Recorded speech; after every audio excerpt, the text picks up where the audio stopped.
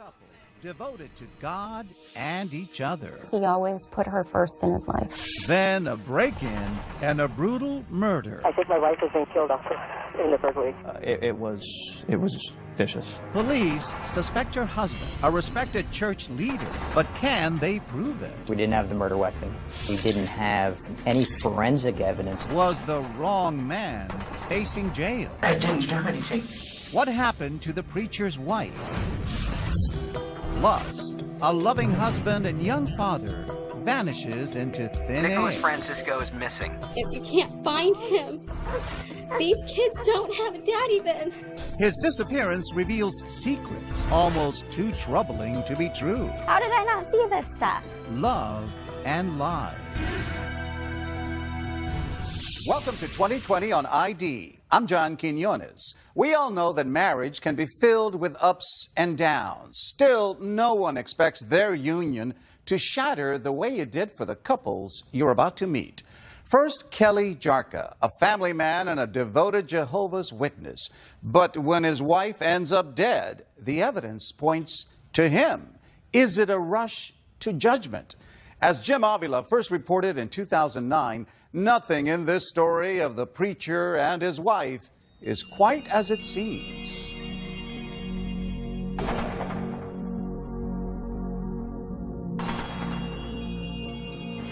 Master bedroom, bathroom. Master bedroom, bed. Blood stain on the pillow. A spring morning, police rummage through what's been reported as a home invasion. The peaceful, pious world of Jehovah's Witness minister Kelly Jarka, his wife Isabelle, and their two children, now a frantic mess. Their upscale home in the faraway Los Angeles suburb of Murrieta is now filled with disheveled drawers, ransacked cabinets, and more. 911, what is your emergency? Hello? Yeah, can we put in a battery? You were just robbed? Yes. Dew is still on the lawn at 8:45 that morning as Kelly Jarka returns from a neighborhood coffee shop to find what he says are all the signs of a burglary gone wrong. I could hear the baby was crying, so I yelled out to Isabelle, Isabelle, what's wrong with the baby? And then as I proceeded up the stairs is when I found her. So you go up to the top of the landing, that's where your master bedroom is? And what do you see there? It's where I found Isabelle lying on the landing by the bedroom. Okay, what happened? Somebody, I don't know, I just got home. I pulled in from inside the house. Okay, was somebody there that held you at gunpoint, or were you burglarized? I was not there. You weren't there? No. Okay, so your house has been burglarized. But as you were about to hear, 30 seconds into that 911 call, Kelly Jarka reveals one more detail. I think my wife has been killed. What, sir? I think my wife has been killed. Okay, what are you saying? I think my wife has been killed also in the first week. She was home alone with me. Okay, do you see her? She's lying on the ground and there's blood underneath of her. Okay, is she breathing? No.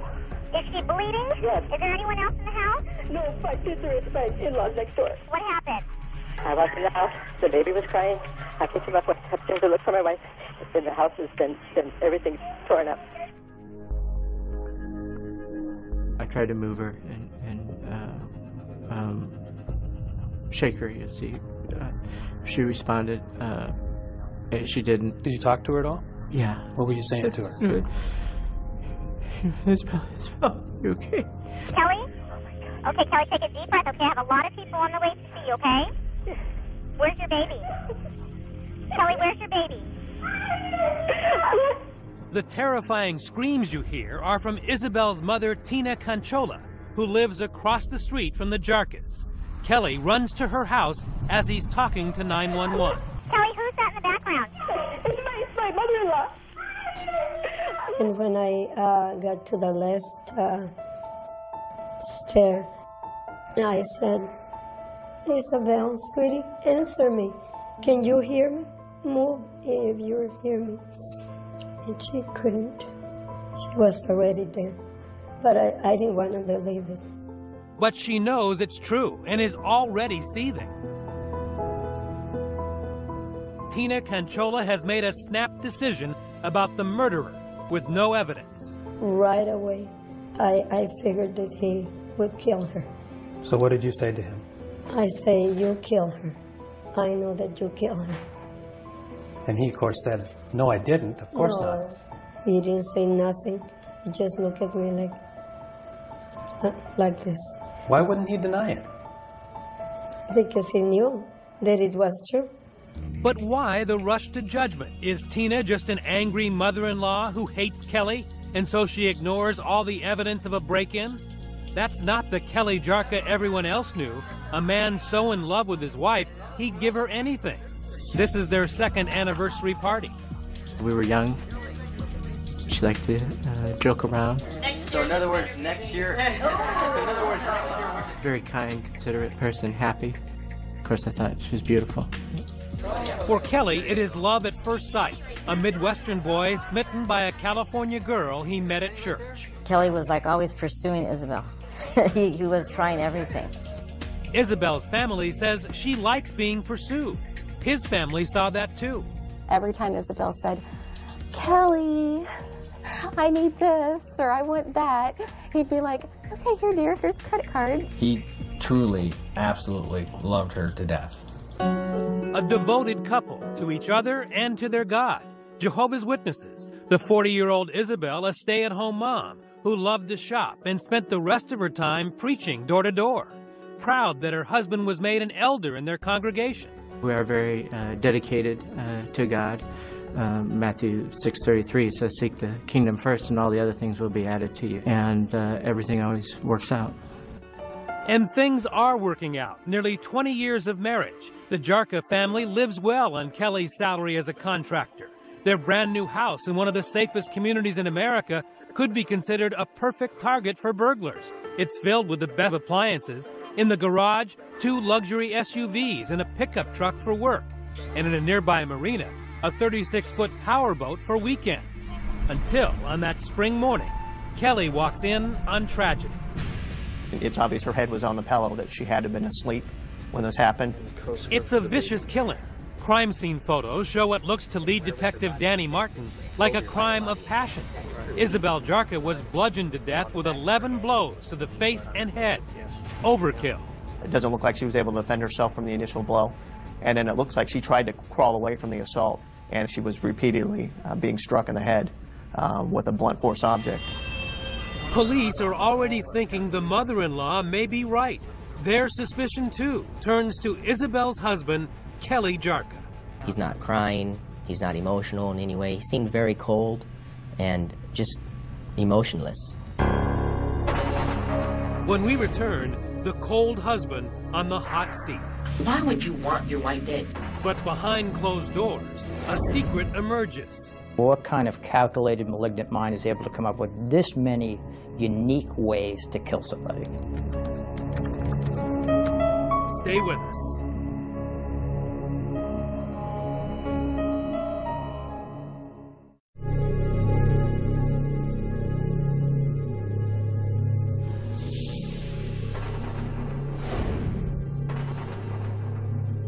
For 39-year-old Kelly Jarka, it has been a day like no other. He finds his wife brutally murdered after he makes a trip for coffee.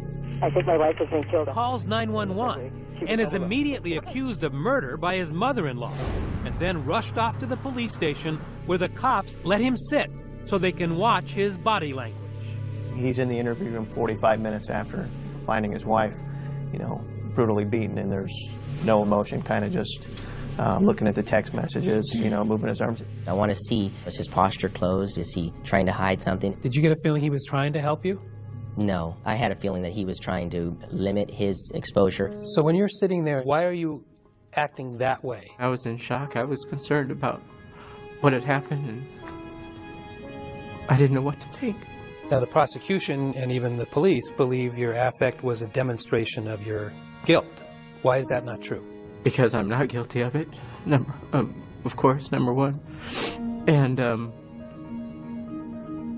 I think our emotional state changes, especially under a dire circumstance, under a shocking event. I didn't do anything. When I came home, Listen to me. Why would you want your wife dead? I don't. Detective Phil Gomez is not buying it, and within an hour of this 10-hour session, he tries to provoke Jarka into confessing. I think maybe you have something to do with this, and the evidence tells the truth. You know, the evidence on the body, the evidence in the house, the evidence, the hairs, the skin, things like that. Problem is, detectives at the scene are coming up empty. All that evidence Detective Gomez is threatening is nowhere to be found. And Assistant District Attorney Burke Strunsky knows he has little to work with. This was a completely circumstantial case. We didn't have the murder weapon. We didn't have an eyewitness. We didn't have any forensic evidence that directly tied Mr. Jarka to the actual murder itself. But while, as the detective says, evidence doesn't lie, the lack of it can be artfully framed by a prosecutor. She is gushing blood from her head, and yet he doesn't have a drop of blood on him. You believe that the fact that there was no blood on him was actually indication of guilt. Why does that not speak to innocence? Here, the blood was confined to the area of the killing itself, which means somebody prepared for the killing in some ways, had something to put the murder weapon in after committing the murder so that it wouldn't drip blood to other areas. So in court, Prosecutor Strunsky concentrates on what he does have, lots of incriminating circumstantial evidence, beginning with what he considers his best witness, Kelly Jarka, in the interrogation room. So, please tell me what you remember. Got up this morning, started getting, calls from work, and I went to get formula and Starbucks. This part of Kelly Jarka's account of how the murder morning began can be documented. Police quickly get the surveillance tapes at both the Long's Drugs, where he bought baby formula, and then moments later, he's at the Starbucks buying himself a coffee and his wife a latte. But phone records subpoenaed by detectives show he did not spend the early morning on the telephone, as he told Detective Gomez. The DA's chief investigator, Rodney Bishop, went over the printouts. He didn't make phone calls? No, he did not. I personally spoke to every single person that tried to get a hold of him that morning. And these people did not speak with him, didn't get a hold of him, and thought that was odd. So contrary to what he was telling you, not only was not on the phone, he wasn't answering the phone. He was not taking the phone calls, no. Next, the detectives go after the story of how Kelly says he first noticed signs of a break-in. And the door inside the house I saw was open. Open house? Like cracked open. And then I saw the door that comes from the outside to the garage was open also. In fact, that door from the side yard into the garage where the burglar supposedly came in appears to have been forced open, kicked in, leaving wood fragments on the garage floor. But police believe that Jarka kicked in that door to fake the burglary, because on the bumper of the car Kelly says he was using at the time his wife was being murdered by a burglar is a small paint chip that matches the door frame. Which would indicate that when that door was forced open and the door jamb falls onto the car that's already parked there, Mr. Jarka's vehicle, that's where the paint transfer came from. So the car was there, presumably he was there. Correct. And the police are especially skeptical of Kelly Jarka's next tale. And I see like everything's torn apart. The drawers are pulled out, her jewelry cabinet was all thrown around. The kitchen area? Going in and seeing the scene and starting to think, hey, this looks staged. There were a great deal of drawers in the kitchen, the bedroom, that had been taken out and actually removed from their track. It was odd that somebody took the time to actually remove these from the mechanism. They also think it's strange that the phantom burglar, as they call him, left behind $500 in a bedside table and a laptop computer, while taking a much heavier and more difficult to sell desktop computer tower. But all that pales to this bombshell. What the prosecutor says is the clear motive for Isabelle Jarka's death. He did it to make $1.3 million in insurance.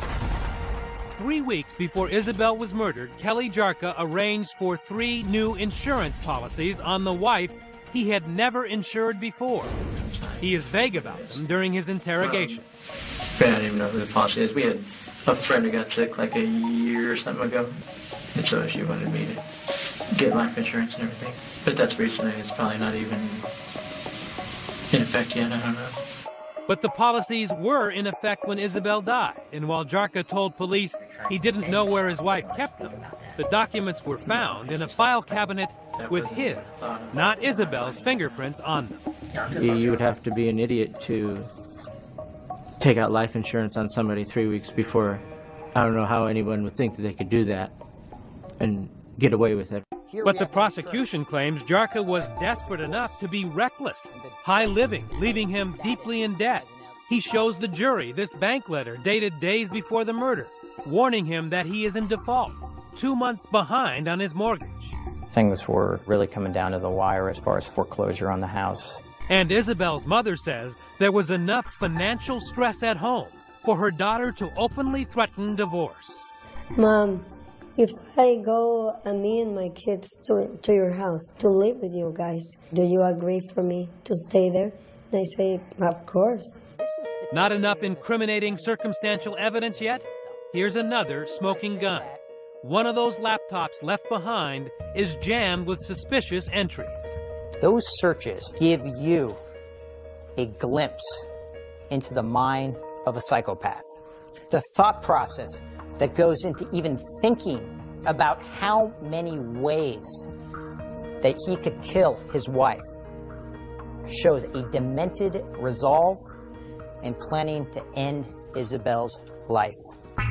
Among the shocking Google searches, poisons that cause instant death, how long to medically suffocate, how to drug overdose, can you suffocate from a pillow, cyanide and suicide, can a BB gun kill you, how long does it take to suffocate, the best way to die, and how long to wait to remarry.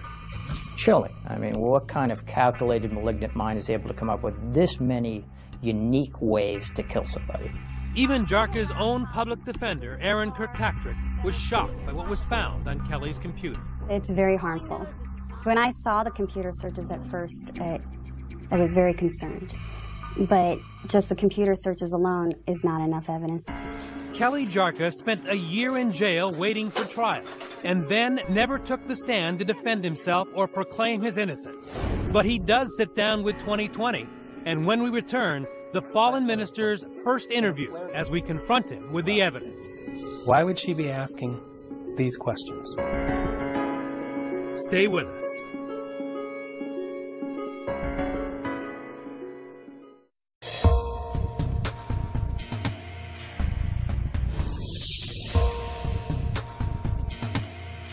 It all seems so far away. There you go. The Jarka's 19 years of happy marriage, suddenly a distant memory. 911, what is your emergency? Marred by Isabelle's murder and the May 2008 arrest of her husband, Kelly. A nightmare that began with the early morning discovery of her body, as Kelly Jarka told police just an hour later. I ran over there and it's, and I couldn't move her. Did you end up rolling her over? No. What did you notice about her head? Just that it was all the blood. Did you think she was dead? Yeah, I thought she was shot or something happened to her. Is this a guilty man talking? How do you forget that you had to step over your wife's body, get your baby, come back with your baby, and then step over your wife's body again? Right. He left all that part out. The detectives say they are struck by his lack of emotion and odd behavior. They think it's circumstantial evidence of guilt. Everything is pointing towards you. I want to get a reaction from Mr. Jarka. An innocent person is not going to let me sit there and accuse them of brutally murdering their wife of 19 years. No, Jarka says that's not true at all, that Gomez had already made up his mind and would not listen to his pleas of innocence. Watch. Okay? I didn't do anything. Listen to me right now, okay? I'm telling you right now. Don't, okay? Don't tell me that you didn't know what was going on. Don't tell me you didn't have anything to do with this. Don't tell me that you didn't do anything. You can't tell me that because I'm not going to believe you and neither is anyone else. Were the police rushing to judgment? Jarka holds to his story even when Detective Gomez lies, as police are allowed to by law during interrogations, claiming forensic and direct evidence that simply did not exist. I'm telling you, there's all kinds of trace evidence out there. There's evidence under fingernails. There's evidence in carpet. There's evidence in beds. There's evidence all over the place, okay? What was the evidence against you? There was none. No physical evidence. They didn't find your DNA on your wife? No. Any hairs, fibers? No. To find the murder weapon? No. They tested me as soon as I was interviewed for DNA swabs, fingernails, hair, everything. I had no altercation marks or whatever on me. No blood, anything like that. And were there clothes found in your house with blood on them? No. How about the drains? Were those looked at? Yeah. Did they find any blood? Nothing. How about any bleach that might have been used to destroy the blood? Nothing. So there's no physical evidence that you either were covered with blood or tried to get rid of the blood in your house? Correct, as well as in our vehicles. But what about all that damning circumstantial evidence? Kelly Jarka says the prosecution exaggerated his financial troubles, and in fact, a careful read of Jarka's record shows he was not in any danger of imminent foreclosure. Defense attorney Aaron Kirkpatrick. And then he'd make a payment, might get a little behind, but not dire. So was it fair to tell the jury that he was desperate and was being foreclosed upon? Absolutely not, because there's no evidence of it. Despite what his mother-in-law says, Kelly Jarka denies any serious marital trouble. And in fact, Isabelle had never asked her church or a lawyer about divorce. Police were never called to the house for domestic violence. We never discussed divorce. We just had a 6-month-old baby. We were happy. But what possible explanation could he have for those sinister computer entries about death, remarriage, and insurance payouts? First, he says the computer had no password on it and claims his wife made those horrific searches. Who was asking these questions then? I would have to say Isabelle. You know this woman pretty well. Mm-hmm. Why would she be asking these questions? We did co-sleeping with our baby. She was concerned for his safety as far as suffocation, things like that. Wanted to remarry after death. She had a friend who lost her husband in death. But there's a lot here about how to kill someone. There were also searches at that exact same time for things that only Isabelle would search for. Beading, how to make necklaces, stores like Claire's, I think is one of them. Piles and piles of circumstantial evidence, a 3-week trial filled with it, but nothing to connect Kelly Jarka directly to the murder. Are you surprised that you can go to prison for the rest of your life on circumstantial evidence alone? Very. To be able to convict someone of a crime when there's no evidence against them other than a theory is unthinkable, especially in something so serious as this.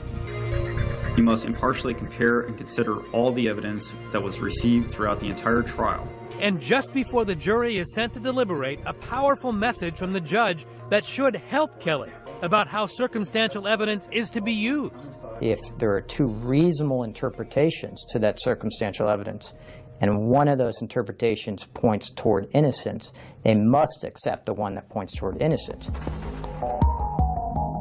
But it took the jury just 3.5 hours to find the surprise Kelly Jarka guilty of first-degree murder.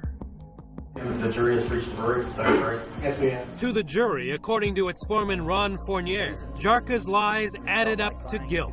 There was no smoking gun, no eyewitness, no bloody clothes, no bloody murder weapon. But after 3 weeks of day after day after day being exposed to one lie after another, it just kept adding up that this nice gentleman sitting over here could have done it. He's the only one that could have done it. There was no dissension on anything. Not one person said, yeah, but a burglar could have done that. Not one. At the sentencing hearing in November 2009, his life in ruins, his ministry shattered, his children taken away and given to their aunt, Kelly Jarka made one final attempt at judicial mercy, sticking to his story that he was framed by circumstance and overzealous police for a crime he could never commit. Tragically, I've been accused of this horrendous crime, and that sickens me. Such a horrible thought cannot even come up into my mind or my heart. And now, with plenty of tears in his eyes, he professes his love for the wife he will never see again. My heart aches constantly. I long for her smile, her touch, her smell, her love. But the last word comes from the judge. Unimpressed by the lack of direct evidence, he tells Jarka the circumstantial was overwhelming. And the defendant's conduct and his actions of murdering his wife of nearly 2 decades, and the planning and the deliberation, the deception, and coupled with that brutality and that violence and those horrific injuries that he inflicted on his wife, are chilling and disturbing. Finally, after chastising Kelly Jarka for showing no remorse, he sent the fallen minister off to life in prison without parole, with these words ringing in his ears. The court can't offer any reason, any comfort other than to say pure evil. That's all it is, pure evil. People are going to remember this case because they're going to reflect for a moment. They're going to tremble when they hear the name People versus Kelly Lee Jarka. Kelly Jarka appealed his conviction, and it was denied. The couple's children went to live with Isabelle Jarka's sister, and as of 2011 are reportedly doing well.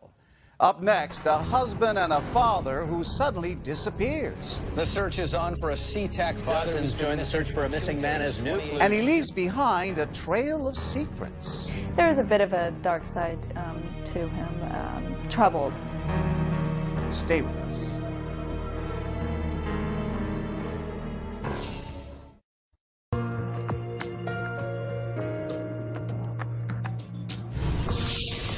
Imagine the last thing you hear from your husband is a call saying he's on his way home from work and he'll see you soon. Then silence. That is, until his deserted car is found and the tough questions really begin. Was it foul play or something even more sinister going on? Here with a story he first reported in 2010, Jim Avila. The search is on for a SeaTac father. Dozens join the search for a missing man as new clues. Searching the bank and... It roared across Seattle's front pages. Breaking news on TV. Not seen since Wednesday. February 2008. Family man Nicholas Francisco, gone missing on his way home from work. Wednesday night today. Simply disappears. Search is still ongoing, and he loves us more than anything. Who was this 28-year-old young man from the Northwest? He had built a life and family with Christine, a small-town co-ed he met 9 years earlier by chance at art school. In walks this guy, a very good-looking guy, and honestly, my jaw dropped. Attractive and kind of funny, ready to joke around with the guys, like his best friend, Matt Donovan. He was a great guy to be around. He was kind of a little bit crazy. The guy sticking his head out the window, yelling and screaming as we're driving. He says both Christine and Nick shared difficult childhoods. His father walked out on Nick when he was just 16. But that didn't scare him away from marriage. 2 years after they met, Christine and Nick were wed. And you were deeply in love. I was. He was everything that I had dreamed of. I felt like Cinderella. Christine's family secret, she says she'd been abused as a child, but now had finally found someone she trusted in Nicholas. When you're a little girl and you're thinking about your knight in shining armor, he was it. Soon daughter Zaya was on the way, followed by son Noah. The Franciscos were regulars at a conservative church, and Nicholas got a job as art director for the ad agency Publicis. He was a likable guy. He had a sense of humor. Likable, says his boss, Christina Muller-Eberhard, yet a bit mysterious. There was a bit of a dark side to him, troubled, I should say. He kept a lot to himself. Perhaps he was worried about money. With 2 kids and Christine newly pregnant with a third, the family budget was stretched. Christine opened a home business making custom aprons and selling them online. And on February 13, 2008, she sends him off to work without complaint, not knowing it would be for the last time. And then he kissed me on the forehead, and he goes, "Oh, my poor sweet Bella, I love you." Just after 6 that night, Nicholas calls and promises to be home soon to bake Valentine's Day cookies with Noah and Zaya. And she was excited because she loved to do things with her daddy, and Noah was excited. At the office, all is well. He seemed happy. He seemed actually in a pretty good mood, and he was making jokes. While at home, Zaya, Noah, and Christine are waiting, the clock ticking. the cookie dough primed. When he didn't come home, what happened? She looks at me and she goes, "Mommy, why didn't Daddy come home and make cookies?" And at that point, I was a little irritated, a little angry, because he broke a promise. So by 9 o'clock, you're starting to get a little agitated. I was worried. I was really worried, because I wasn't like him. He always called me. She calls his cell phone repeatedly, but no one answers. So Christine finally puts the kids to bed. And at 10 o'clock, she calls 911. She said, if he's still missing in 3 hours, call us back. I said, okay. So I paced around my house for 3 hours. Christine does what she can, frantically calling hospitals, friends, and family. No one has heard a thing. And at 1 in the morning, now desperate, she calls police back. I said, you don't understand. He's not the same as every other man. This man wouldn't leave me. He wouldn't just walk out. Police react quickly for a missing persons case. Detective John Holland is assigned the next morning and finds little suspicious. We had no known motive. He wasn't in the drug world. No. He didn't have people who were on the outskirts of society. He didn't associate with them. No. He was pretty much a homebody. That's correct. And outside the police station, an army of friends and family, church members and co-workers organize a massive search, led by family friend Lee Brown. Following his usual route home, we cut that area up into like 5 different areas. We drove for probably a solid 6 hours. Missing posters go up. The ad agency where Nick worked hires a private eye and shuts down his entire department to hit the streets and hand out flyers. We were worried. We were really worried. One of your coworkers go missing, you want to do something about it. Hi. We have a friend of ours that's been missing since Wednesday. I don't know if you've seen it on the news. Out-of-town friends show up, including best buddy Matt, who consoles Zaya and the very young but very concerned Noah. He asked where his dad was, and it just killed me. It tore me up inside because, I shouldn't have to answer this question for him. His dad should be here. Then the news media kicks in. First local TV. And if you can't find him, these kids don't have a daddy then. The Seattle paper. And the story goes national on the America's Most Wanted website. Suddenly, Christine is flooded with not only volunteers, but donations. The community was amazing. The donations kept flooding in. I was overwhelmed. And not just financial. People brought clothes. They brought food. And they searched for your husband. They took their time, their efforts. They left their families for days. Amateur sleuths from around the country offer clues and plots. Some wonder if Nick's wife killed him. At least 2 psychics tell police he's dead. Police consider that too and bring Christine into the station for questioning. That was awful. To have a police car come up to my driveway. I've never had a speeding ticket. This is out of her world. Absolutely, without a doubt. This was completely a place she had never been to before. They were asking you some pretty tough questions. The toughest questions of my entire life. I was accused of things that never even crossed my mind. Like what? Murdering him, cheating on him, scamming the public for donation money. Could this be another domestic murder? Sweet little Christine behind her husband's death? They ask her about life insurance and all those donations. Detective Holland leans back in his chair and puts his leg up and he kind of chuckles at me and smiles. And he said, "Come on, Christine, tell me what's going on. Did you scam the public?" I was outraged that he was accusing me of that.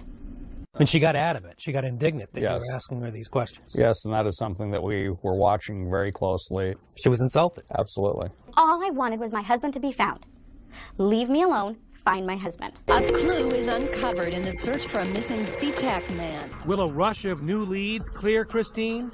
Everything changes after a search of Nicholas's office desk turns up a disturbing receipt. There were condoms on the receipt. I said, "There's no way." I said, "I'm pregnant. We have not used condoms." Stay with us.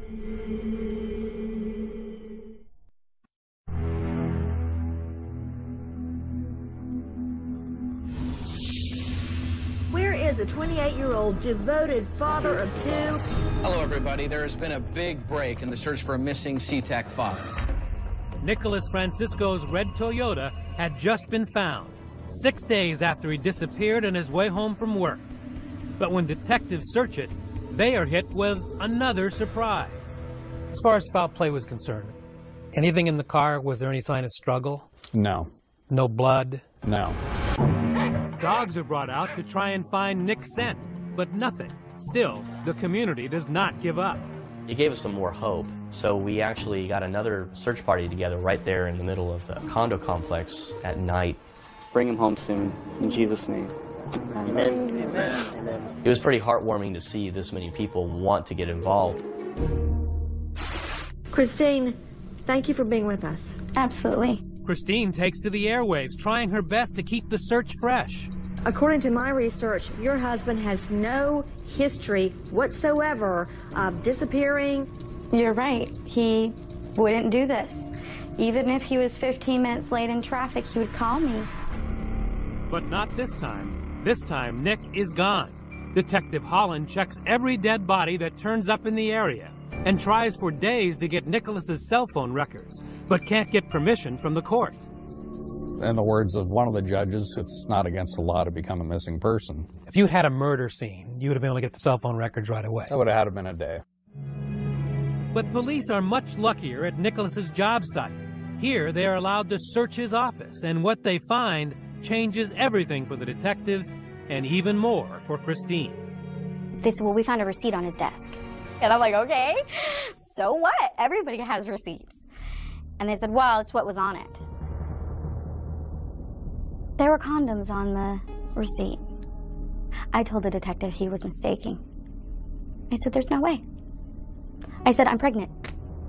We've been trying for a year to have a baby, and I finally got pregnant. We have not used condoms. The person at the register made a mistake. Christine's life is crashing down around her. First, condoms she knew nothing about. Then on Nick's computer, evidence from financial records that her beloved and trusted husband is hiding money in a secret account. That account was used to pay for things he didn't want me to know about. She can see from records that he's been eating out while she's been struggling to feed the kids. And back at the police station, Detective Holland has finally obtained those cell phone records. And what'd you find out? Nicholas Francisco had a double life. Nick had been living a secret life, making calls to other women he was dating on the side. How awkward was it to have to put it in black and white to her that her husband had a second life? It was either that or deliver the other news, and that he was a victim of a homicide or foul play. Detective Holland showed her evidence that Nick was not only cheating, he was a player, a swinger, with internet names like Funtime Steven and Horny Steven. His MySpace page listed his interests as women, couples, sex, nudity, and his sexual orientation as bi. Some of that money in the secret account was used to pay for adult websites specializing in hooking up. He was soliciting sex. He put pictures of himself out. When I saw those pictures, I felt so sick. It was too much. It was just too much.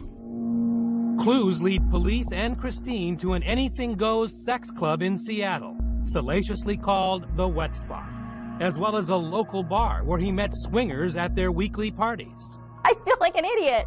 How did I not see this stuff? So there were red flags when you look back. When I would call him on his cell phone when he was supposed to be working late, there would be loud noise in the background. I'd say, well, what's that? Because I'm like, it sounds like you're at a bar. No, I'm in the kitchen and, somebody's doing dishes. And stupid me believed him. Now the evidence was too hard to deny. Police had cleared Christine of any notion of foul play, but she was torn between, okay, he's alive, and I wish he was dead. I'm being asked to choose between two bad situations. And yeah, the one that would hurt the least would be that he was dead, because that means that he didn't actually choose to leave me and my children, that he didn't actually choose to walk away. Christine soon files for divorce, making Nick an official deadbeat dad. She gives birth to their third child, a baby son. Police kept looking. They made Nick the king of spades on a missing persons card deck, but the case loses momentum. Until Christine gets a phone call that nearly floors her. A state bureaucrat wants her to know she has a child support check waiting for her. And I said, are you kidding me? who's the check from? And I said, I need to know if this came from my ex-husband, because I need to know if he's alive or not. And she told me, she said, it says that it's from Nicholas Stephen Francisco. Nick, hiding away for about a year now under an assumed name, finally made a mistake. He opened a bank account in faraway Los Angeles, and Washington State's computers flagged it and confiscated his money. Nick was not pleased and even had the gall to try and get the money back before closing the account and disappearing again. I would have expected him to have the character to at least man up and be, hey, this isn't going to work, but I'm still going to support my kids. Not Nick.